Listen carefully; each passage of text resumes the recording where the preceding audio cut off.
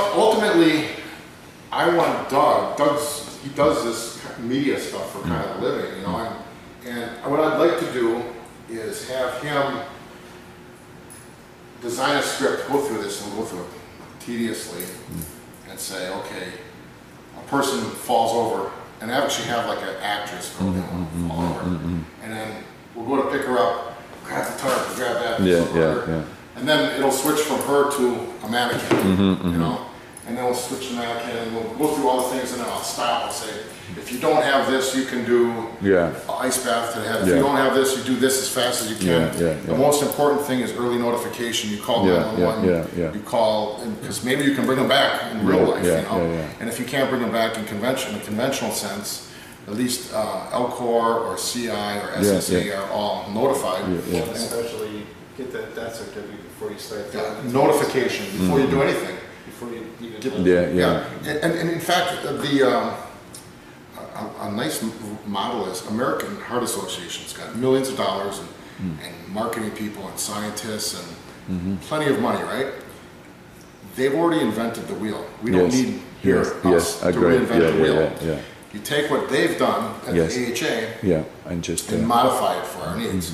So they've got acronyms and little reminder things like the chain of survival. The chain of survival is early notification, early CPR, early advanced care, and early, you know, well, it's like in our case, we could switch it to early ice. Early notification, early ice, early standby, early advanced care, or whatever. We can modify these things. And you go on the websites and you can look at that and modify those.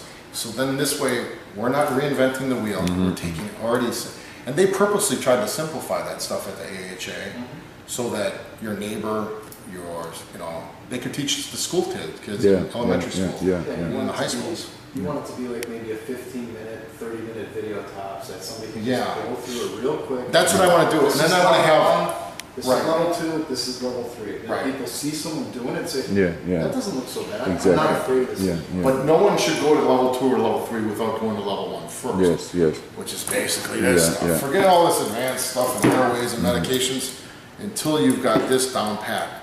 People shouldn't even be thinking about it until they've got, if you don't have an ice bath in your standby, you shouldn't even be thinking about medications. Here you go, everyone. You want to make your own kit? Here's my equipment list. Yes, it is, Find it on eBay yourself, or go to CI and buy one of our pre-made kits. If you buy our pre-made kit, we're going to charge you a little bit more than if you did it yourself.